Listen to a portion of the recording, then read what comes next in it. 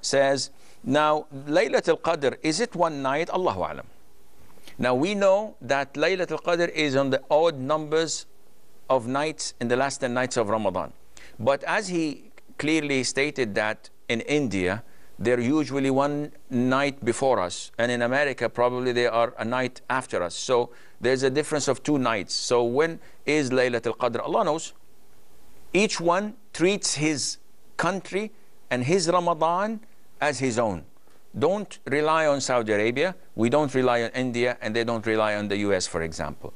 So they pray and they try to detect it in the last 10 nights and in the odd nights of these 10 blessed nights, regardless of whether it was we who got it or they.